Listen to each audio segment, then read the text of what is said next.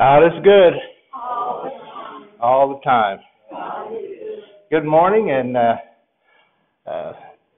glad to see you all here. And we'll go ahead and start, and I'm sure people will come in as usual. You know, it's a beautiful morning out, and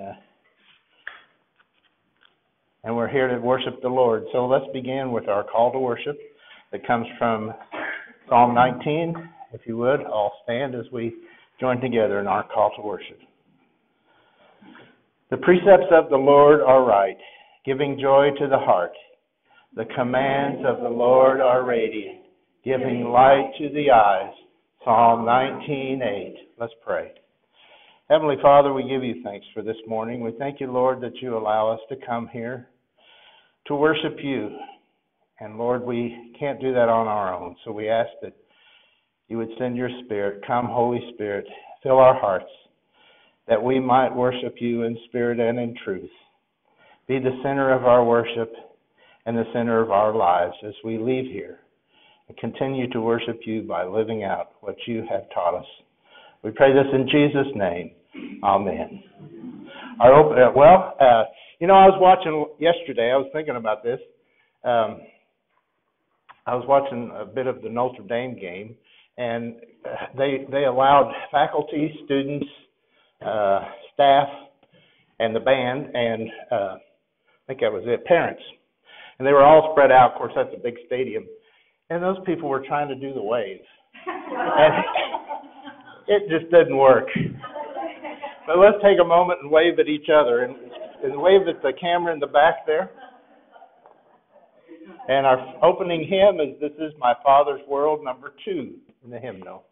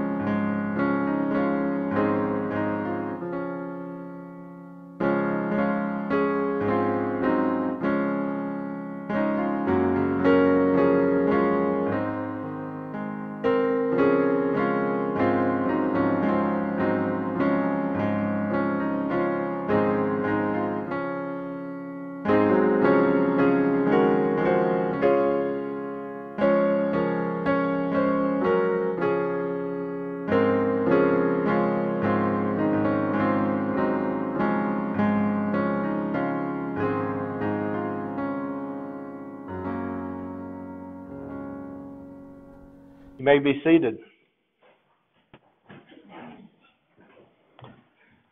As we go into our time of prayer, I've heard from Daryl this week, and he's doing well, getting along, and actually texted me this morning and how he misses coming, but he says it'll be a couple more weeks, or at least another week.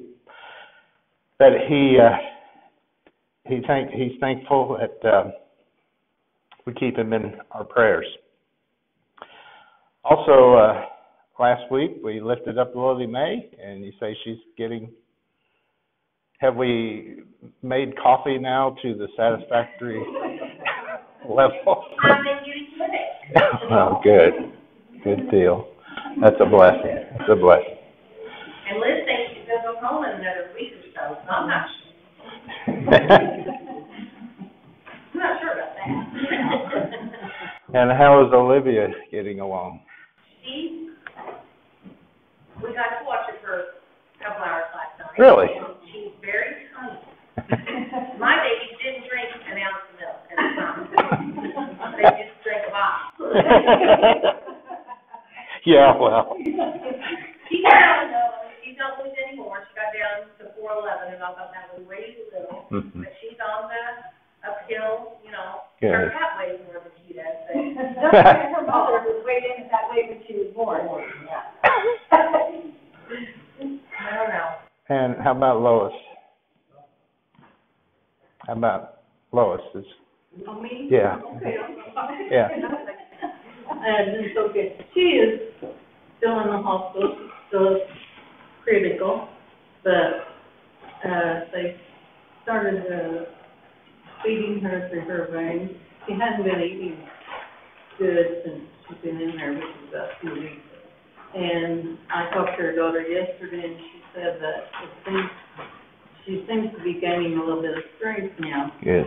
She's still on these oxygen masks and everything, but they've been Facebooking with her. Mm-hmm. Of course, she can't talk very much, but she does get to see the family, and they think that's helping her a lot. Yeah. Yeah, being able absolutely. to talk to somebody or hear them talk. So just keep her on the prayer. She's still not out of the woods yet. And you send cards to the hospital now, well, they Oh, let yeah. patients have cards. Yeah. already. Mm-hmm. Yep. They encourage it. Is she in Bloomington Hospital? She's in Florida. That's what I thought. Yeah. But I have answered. Okay. And I visited with Gary and Jeannie Monday, and Butch and Connie were there, and Jason, and we had communion, and they left early the next morning, and I got a text from Jeannie, said they made it there okay. It wasn't the best trip, but have you heard anything since then? It sounds like it's a pretty good week, you know, Okay. I think they were trying something a little different, to kind of heat urine, kind of heat therapy type thing, trying. I thought it was cold. I said they heated it, the tumor, for an hour. Oh, yes, yeah, we did that, and, but I think it's a lot better. Good. Good deal. So are there any others to lift up this I morning? had a text from a friend of mine that requested prayer from their niece, I think it was. She has some type of cancer, I don't know what it is, but the person expressed that they strictly believe in prayer, and they were trying to get new churches praying for Sean. Okay. It's very bad, I think, that you're looking for a miracle. Thank you. Any others? Lift up. Kept him open back up for visitation, so I got to Okay. see that Friday. Good. She was in pretty good spirits, she looked good, and she couldn't stop talking about all her parties she had gotten, that it just Right. really brightens her day, that she can't really speak to many people, Yeah. get those cards, so keep them coming, but she looked good. Good. I'm just amazed. That's good. Great. Any others? Yeah, Amy. I want to introduce myself. I'm Amy, the middle child. Sometimes the favorite, sometimes. It's been a while, so I thought. I knew you would. I knew you would.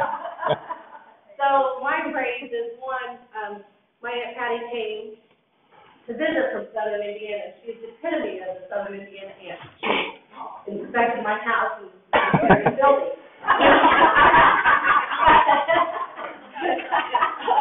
But she said, when she got in the truck, you have to pick her up in the building, that she wanted to go to church, and I knew exactly where I wanted to bring her. And you guys may not know it. We're from Salisbury. We go to church in Bloomfield.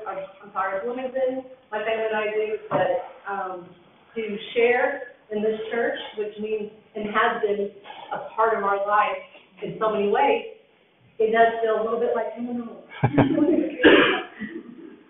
So thank you. I think about every Sunday, or the last couple of Sundays, I've been reminded of an event here a few years ago where I pushed a lady around in a wheelbarrow. Want to reenact that? No, I don't think so. Any others to lift up this morning? I have a thank you. I'm not for sure how it transpired, but someone from Ken Johnson and Jared Arthur, we have a new dehumidifier donated to the church. I noticed that. Yeah. Thank you all. Any others? I go for surgery for Wednesday. You better be praying for Jody and the 2 girls. I'll be down for about 2 weeks.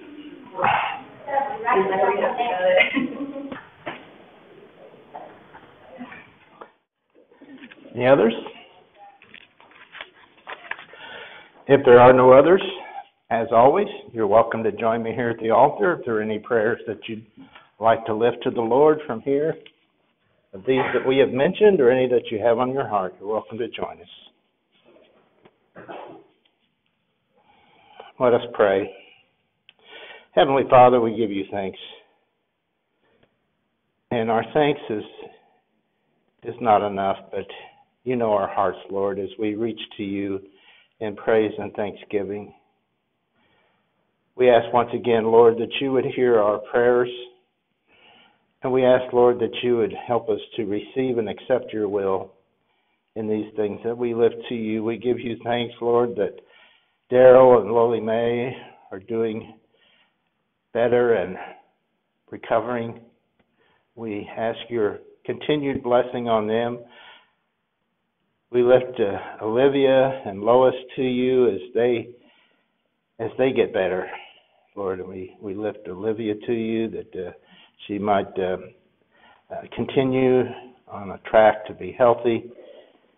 And we lift Lois to you, Lord, as she recovers. And we thank you, Lord, for the love of the family that surrounds her. We thank you, Lord, for Bev and the example that she sets for us. And we give you thanks, Lord, that she is able to enjoy the love that surrounds her. We lift Gary to you, Lord, and Sean for your healing. They are in a situation where they need your healing, and we need a miracle. And we lift Jeannie to you as she goes through this time of supporting Gary. Lord, we pray for Leon as he faces surgery, and we ask your blessing on his doctors, those who will care for him and his family as they support him and surround him with love. And we give you thanks for our families, Lord, the love that you share with us as you pour your love out into us that we share with one another through family. We give you thanks.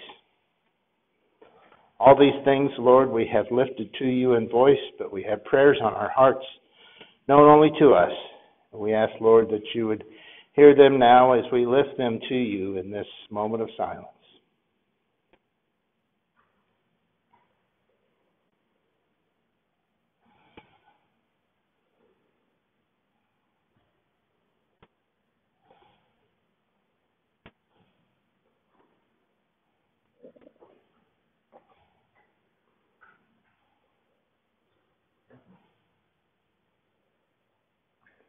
Holy and Heavenly Father, we pray all these things in the name of our Lord and Savior, Jesus the Christ, who taught us to pray. Our Father, who art in heaven, hallowed be thy name. Thy kingdom come, thy will be done, on earth as it is in heaven. Give us this day our daily bread, and forgive us our trespasses, as we forgive those who trespass against us. And lead us not into temptation, but deliver us from evil. For thine is the kingdom, and the power, and the glory forever. Amen.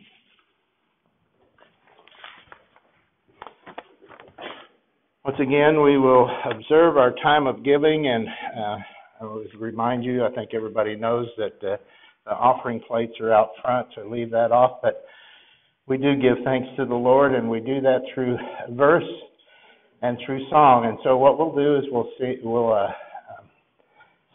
say our offertory verse, and then sing sanctuary, and then stand for the doxology. So let's join together in our offertory verse. I will sacrifice a thank offering to you and call on the name of the Lord. I will fulfill my vows to the Lord in the presence of all his people. Psalm 116, 17 and 18.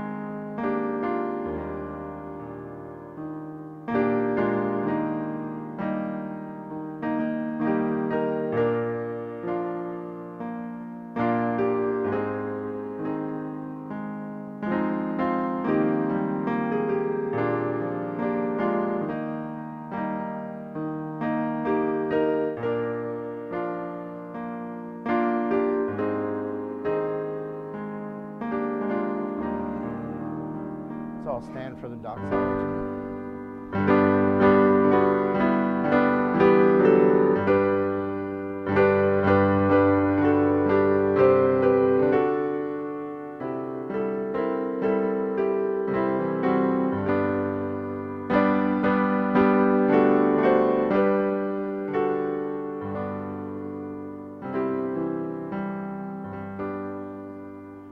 Lord, we do praise you that you are so generous to us. We give you thanks, Lord, that those things that you pour out on us, we have the opportunity to return a portion back to you. We thank you, Lord, through our gratitude, through our faith, and through our love. We ask that you would receive our gifts and give us a gift of discernment and the way to use them to glorify you and to bring forth the good news of Jesus Christ to this community and to the world. In Jesus' name we pray. Amen. Amen. If you would remain standing as I read the gospel this morning that comes from the 18th chapter of Matthew, verses 21 through 35. Then Peter came to Jesus and asked, Lord, how many times shall I forgive my brother or sister who sins against me? Up to 7 times? But Jesus answered, I tell you, not 7 times, but 77 times. Therefore, the kingdom is like a king who wanted to settle accounts with his servants. As he began the settlement, a man who owed him 10,000 bags of gold was brought to him. Since he was not able to pay, the master ordered that he and his wife and all that he had be sold to repay the debt. At this, the servant fell on his knees before him. Be patient with me, he begged, and I will pay back everything. And the servant's master took pity on him and canceled the debt and let him go. But when that servant went out, he found one of his fellow servants who owed him 100 silver coins. He grabbed him and began to choke him. Pay back what you owe me, he demanded. And this fellow servant fell to his knees and begged, be patient with me, and I will pay it back. But he refused. Instead, he went off and had the man thrown into prison until he could pay the debt. When the other servants saw what happened, they were outraged and went and told their master everything that had happened. Then the master called the servant in. You wicked servant, he said, I canceled all that debt of yours because you begged me to. Shouldn't you have had mercy on your fellow servant just as I had on you? In anger, his master handed him over to the jailers to be tortured until he could pay back all that he owned. This is how my heavenly Father will treat each of you, unless you forgive your brother or sister from your heart. Would you pray with me? Heavenly Father, we give you thanks for your word. And today, Lord, as we ponder these words, may we do so through the power of your Holy Spirit. The Holy Spirit guide us through these words that we may take into our hearts and into our lives what you know that we need to grow closer to you and serve you even more completely. In Jesus' name, amen. You may be seated. Yeah. JD and I like to talk, we have something we need to talk to the church about. Okay. how they feel. I think you All were right. talking to you about it, Yeah. if everybody would stay for a little bit. All right, so there you go. So this is kind of a, you hear the story of the master and the two servants, and it seems a little hard, but it follows what Jesus has done here before this. The context that it follows is that Jesus has talked about if there's a problem in the church, if someone offends you or sins against you who is in the church. Now, it's important to realize he's talking about the people in the church, the body of Christ here.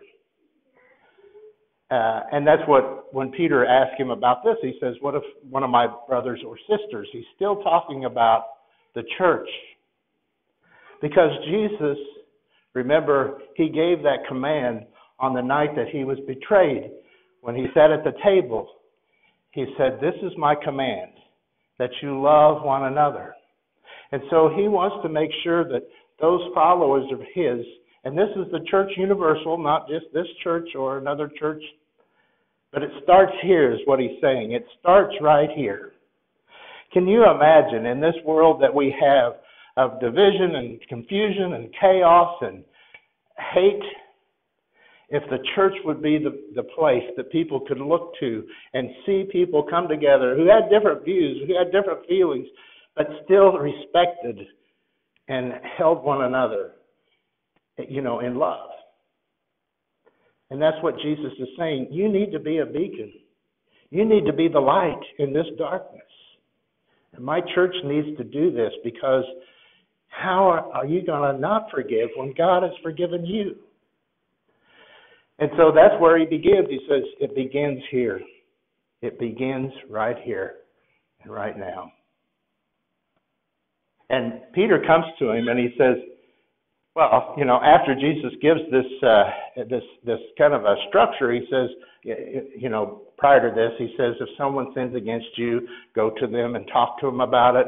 If that doesn't resolve it, then take 2 or 3 people along. If that doesn't resolve it, bring it before the church.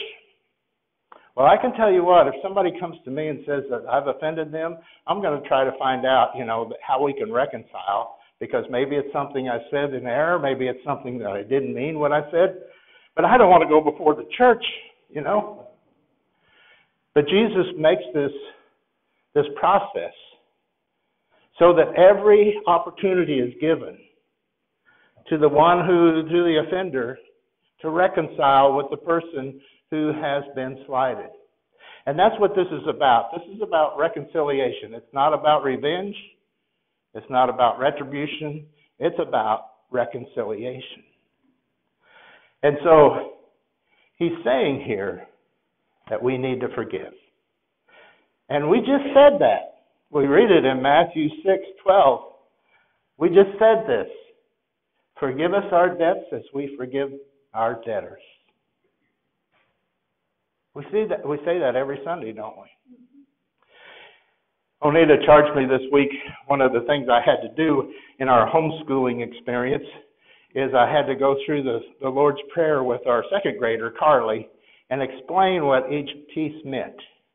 And when I got to that part, I could see the wheels turning, She was like, and I knew what she was thinking. You mean I got to forgive my sister?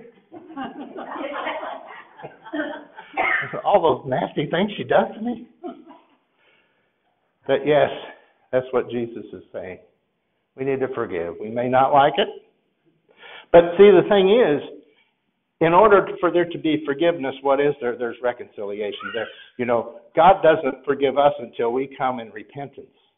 And so you see, what we see here is one of the parties is coming saying, I'm sorry. I really didn't mean to do that. If this is a problem between us, let's work it out. And Jesus is saying, then you must forgive. You must forgive them and move on. And so Peter comes and he says, Lord, what if I forgive somebody 7 times? Peter, good old Peter, he thinks he's got it covered, man. He says 7 times because in that context, the rabbinical law was you had to forgive someone 3 times. So Peter's like 3 times 2 plus 1, I got this. And Jesus says, no, You must forgive them. In this version, it says 77 times, and in other versions, it says 7 times 70. Now, 77 times is 777. 7 times 70 is 490. The point is, Jesus is saying, you got to forgive them. No matter what. No matter how many times. You have to forgive them. And we read this in Colossians 3:13. Paul writes, bear with each other and forgive one another. If any of you have a grievance against someone, forgive as the Lord forgave you. And that's what Jesus is saying in this parable of the master. The master says, how can you not forgive him when I've forgiven you? So Jesus is saying, and Paul understands this, that this is a godly thing. This is the thing following God, following the example of God, this forgiveness. Following the example of God. And he goes on to say in Matthew 6:14 through 15, for if you forgive other people when they sin against you, your heavenly Father will also forgive you. But if you do not forgive others their sin, your Father will not forgive your sins. So, I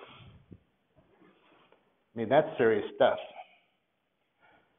What he's saying is, you got to do like God does. You got to follow God. You got to follow me.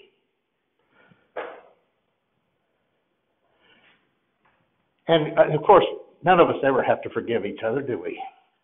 That never happens. But we know it does. We have those conflicts. We have those differences. We have differences of opinion. We have ideological differences. We have theological differences. And you know, when I get together with other pastors, sometimes, and I haven't done this for a while, but they a lot of times they meet for lunch on Wednesdays, and you know, we talk about our differences, like with baptism and different things. And we do it in kind of a lighthearted way, you know, kind of kidding each other. Because what Jesus is saying is, we're all moving towards the same goal. That is to build the kingdom of God through Jesus Christ. To share His love and His grace and His good news with others that they might receive His salvation. And how can we do that if we're disjointed, if we're hating one another, if we're calling each other names? He says, my family needs to stay together. And you may have disagreements, but you need to deal with it. And you need ultimately to reconcile it and forgive one another. That's the bottom line in this. We do have those good-natured things. You know, I suggested to my dad one time, who was, you know, he lettered 4 years. He was a P-man at Purdue. He lettered 4 years in cross country. And of course I went to IU, and that just about killed him. But I suggested one time, I said, you know, Purdue and Notre Dame and IU and Kentucky, they're about as strong as rivalries as IU and Purdue. And he said, oh, no, this can't happen. You know, it's almost like I suggested that the axis of the earth would change or turn, you know. So we have those good-natured things that we have fun with. But Jesus is saying, if someone sins against you, if they harm you, if in some way you feel so slighted, you got to deal with it. Don't let it fester. Don't let it grow. And I've always said that when you have a problem with someone and you forgive them, then who bears that problem? You no longer bear it. You've left it behind. When you forgive that person, you know, it's done as far as you're concerned. If they don't receive it, that's up to them. But when you forgive them, you can move on. And Jesus is showing us not only the way that He wants His church to be, not only the way He wants His children to act, but also how we can live a healthy life. Because anger and bitterness and all that stuff really is unhealthy. I mean, it's physically unhealthy for you to bear that. So part of this is Jesus is saying, let it go. It may be difficult. It may be hard. But sometimes it's time to let it go. How can we move ahead when we're still holding things that hold us behind? But what all this teaches us is the grace of God. And once again, I'll share with you that definition of grace. It's the unmerited favor of God toward humans. The operative word there is unmerited. We do not deserve His favor. We do not deserve His love. And yet, by grace, He pours it out on us. And that's what He's saying is, treat each other like I've treated you, with grace. Matthew 5:48 tells us, be perfect, therefore, as your heavenly Father is perfect. That perfection is love. That perfection is forgiveness. That perfection is grace. Like I say, Jesus is talking about the church, but we carry it from the church out. And we should be an example to the world how people can come together with one common goal, and that is building the kingdom of God through Jesus Christ, through His salvation, and sharing the good news of that salvation. We're all different, but we're all one in Christ. And He wants us to stay that way. Ephesians 4:32 tells us, be kind and compassionate to one another, forgiving each other, just as Christ in God forgave you. Be an example and follow the example of Christ. You remember in the first chapter of Acts when He's talking to the disciples, before He ascends, He's saying, share this good news, share the gospel in Jerusalem and Judea and Samaria and all the ends of the earth. And that's the way God works. Share it first at home. Share it at home. When you get it right there, then begin to share it otherwise. It's funny to me sometimes, and I see this, that people can have like a rub against each other in the church, but they're more than willing to carry the love out. Jesus is saying, fix the church first. Be one in my name. Love each other. Forgive each other. Have grace toward each other. The greatest example that Christ gave us of that was when they took nails and they drove Him. They drove those nails through His hand to a piece of wood. And He said, Father, forgive them, for they don't know what they're doing. What grace. What love. I was called and asked to do a funeral this week of a lady that we knew in Bloomington when I served up there, Ann Carpenter, and she was just a sweet lady. And when I talked to her, I spoke to her on the phone last week because she wanted to call me. And this was on Thursday. She passed on Saturday. But she wanted to tell me that thank you for being my pastor and my friend.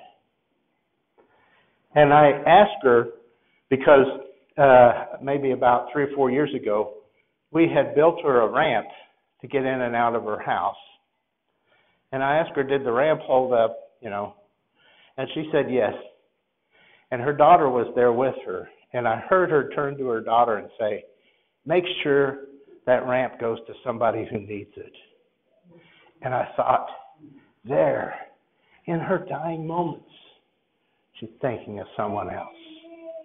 That's the love God wants us to share with one another. That grace, that undying love that He has for us that we can share with one another. Would you pray with me? Heavenly Father, we give you thanks for your love and grace on us. Sometimes, Lord, we need a reminder, and we know, Lord, that it seems when you charge us to forgive forever, that's an impossible task, but help us, Lord, to see it as a great opportunity to share your love and grace and to approach everyone with respect and dignity. Of your children, may we be the light in this dark world. May people look at your people, empowered through your Holy Spirit to love one another, and see the example of love that you wish on everyone, and the grace that you wish on everyone, and the salvation that you wish for everyone. We pray this in the name of our salvation, Jesus the Christ. Amen. Our final hymn today is It Is Well With My Soul, number 381. Let's all stand as we join together.